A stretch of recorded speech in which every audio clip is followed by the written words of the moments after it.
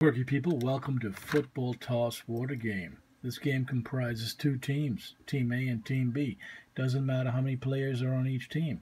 Each team is given football-shaped sandbags or beanbags, whatever you prefer. Team A will stand on this side in front of their water nozzle. Team B will stand on the other side in front of the other water nozzle.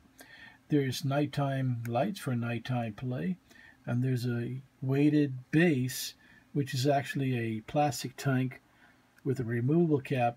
You fill it up with water, and it supports the whole game structure. There's a garden hose attachment. You attach a garden hose at this point, and the garden hose supplies water to the two water spray nozzles. Now these are levers, and in the levers there are nets, and the nets catch the beanbags, the football-shaped beanbags.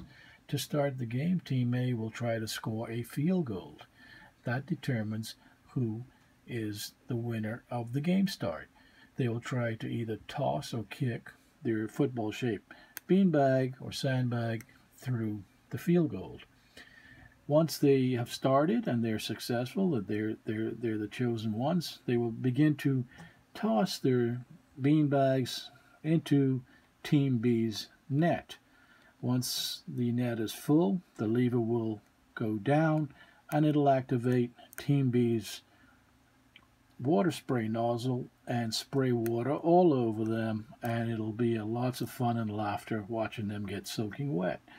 It's a great game to get the kids outside. It's a lot of outdoor fun and activity, and it gets kids away from computers, and it gives them a chance to exercise a bit, throwing and tossing and kicking these football-shaped beanbags.